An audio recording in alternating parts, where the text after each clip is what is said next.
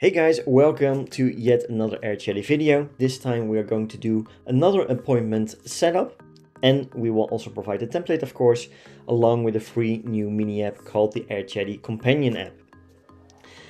Once installing the template, you will get these 4 flows. We'll get into the flows shortly, but first of all, you will need to go towards the contents, go towards bot fields, go inside your Airchatty folder, and then it is important that you will pre-fill this Airchatty calendar link.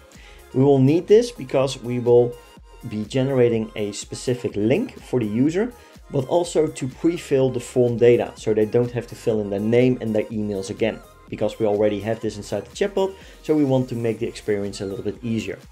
You can find this Airchatty calendar link by going towards your CRM, go towards calendars, and then from there you will be able to go towards calendar settings, and then you will have 3 dots on the right, which you can press and then copy the scheduling link. You can then insert that inside the bot field, and then we are good to go. Inside the flow itself, let's go with the link sharing option first, because that is the first flow. Then inside, we are first going to check if the email already exists. If so, we're going directly towards to generate the booking link, and otherwise we are going to ask the email first and then go towards the booking link itself. Inside this action, as mentioned, this is the new mini app that you will get access to, is to generate a booking link. We will need that bot field for the Airchatty calendar link, and also the remaining information. So the user NS, the first name, the last name, and the email. Once done, we will get a booking link back and we will map that towards the custom field appointment link. The next step would be to give the user the link itself, right? So we'll get a text message with a button containing the website address inside this custom field.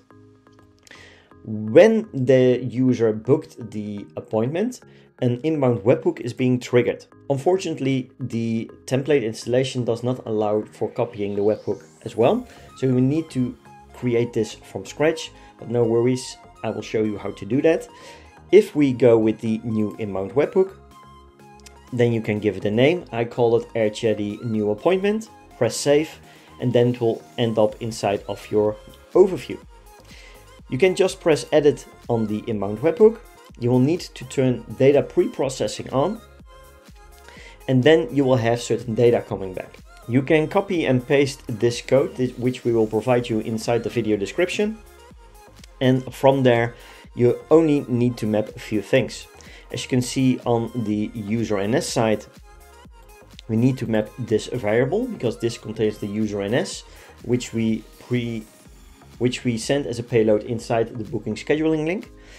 And then you will also need to map the following data. So we need to map the contact ID, the time zone, the calendar ID, the calendar appointment ID, and then also the calendar start time.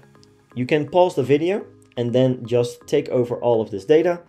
And then once done, you can continue with the rest of the video. If you copied everything over, just press save. And from there, you will be able to go towards the next step, because the next step will be that we are going to go towards the confirmation flow. Inside the confirmation flow, let's open that. You'll see that we have just a few nodes, but a lot is happening here. The first step is to go with 3 different kinds of actions for the new mini app. The first one will be to convert the date and time modifications, because the time we get back inside the inbound webhook is the calendar time, and we need to convert that back inside the user's time zone. So this action allows to do that. The meeting time and the user time zone we mapped from the inbound webhook to custom fields, so we just need to fill those in, and then we will get a response mapping a JSON field back, a JSON value back, which will store inside the JSON field Airchatty appointment times. From there, the next 2 options will be to go and generate cancellation links and rescheduling links. For the cancellation link, we are going with the appointment ID, which we also mapped from the inbound webhook. Then we will get a data back for the cancel link, and that is something that we mapped as well. Then for the rescheduling, we need a little bit more. We also need the calendar ID as well as the event ID.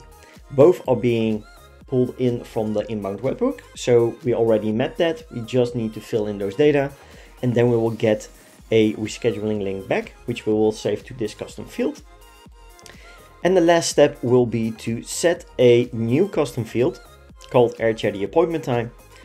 And the input would be the JSON array that we get back. So once formatting the date and time, we will get back a JSON field.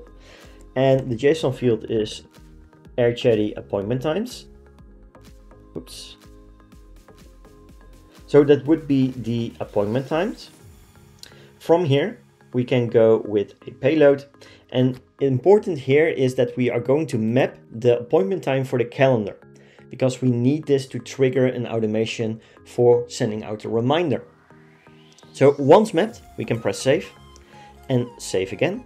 Then we will go towards the condition check. The condition check will check if the user is rescheduling an appointment or booking a new one, because otherwise they will have this tag for rescheduling. If they have it, we are going to remove it in the next step and then send a confirmation appointment that it is rescheduled.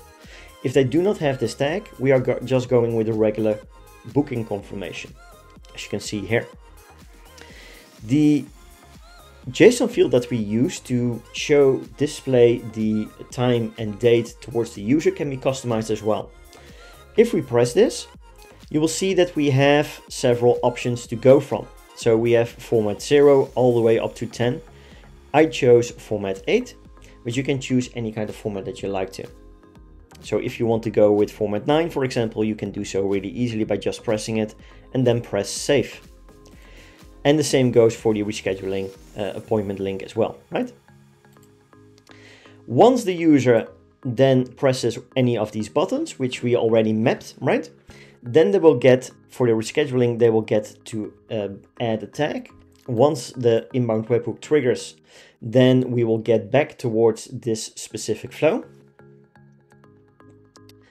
And then the condition will take in effect that the user has this specific rescheduling tag, and then needs to be seen this rescheduling confirmation message.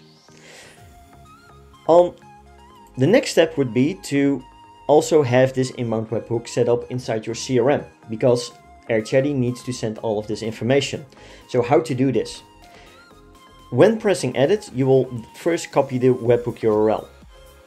On the CRM side of things, we can go back towards the automations tab.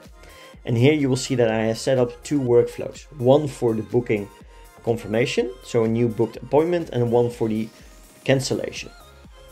The new booked appointment works for both new appointments as well as rescheduling. So if we press this, then you will see that the trigger that I set up is customer booked an appointment.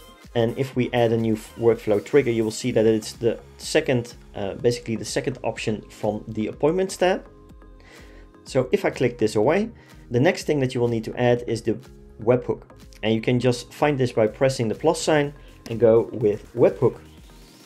Once done, and let me just click this away, you can go with a webhook name. So for example, it could be UChat appointment. I just left it at webhook and then paste it in the webhook URL.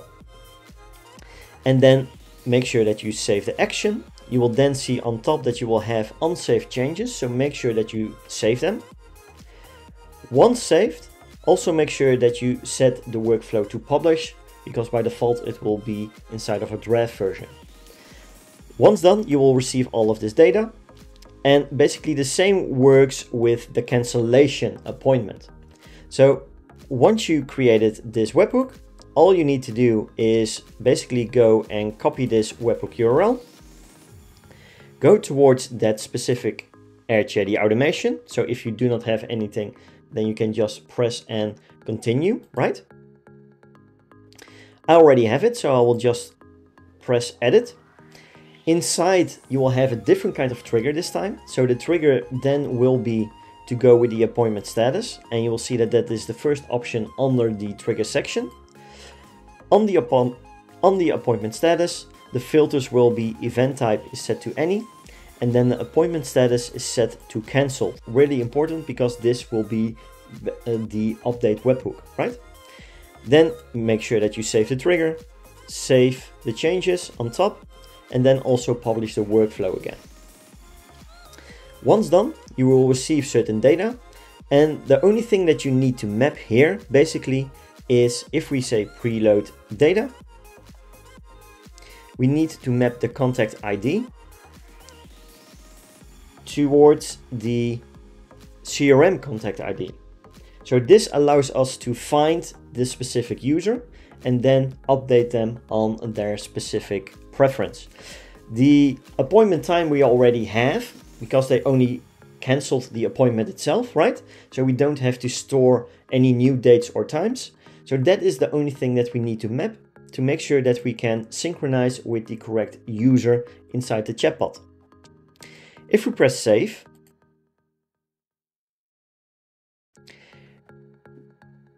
this webhook, this cancellation webhook, will then trigger the appointment cancelled. And under the appointment cancelled, you will see a really simple message. Very sorry to hear that. And then we will display the times back. Again, you can choose your own format here, right? And then we give them a call to action whenever they are ready to book a new appointment. All there is left now is to discuss the reminder flow. If we go towards automations, triggers, you will see that I have a lot. Under the date-based time trigger, you will have this trigger. So the Airchatty appointment time, I've set it at 8 AM to send out then. And the days to go off is 1 day before this appointment time to send a reminder. You can set up multiple reminders if you want to, based on this specific custom field, but I just set up one reminder just to show you how it looks like. Once done, it will go towards this Airchatty appointment reminder flow, and from here it will look really simple. I just set an email, but you can do that with any kind of text message as well. If you want to send the user an SMS or a regular message, if the user is within the 24-hour window on Meta channels, that is, then you can easily do so as well. So this is how the Airchatty appointment reminder system is working. You can download the template. The link will be inside the video description as well, along with the code to have that data pre-processing on the inbound webhook for confirmation appointments. And if you have any questions, do let us know. Try it out, and we will be here for you. So in the meantime, enjoy the new template, enjoy experimenting, have fun, and have a great weekend.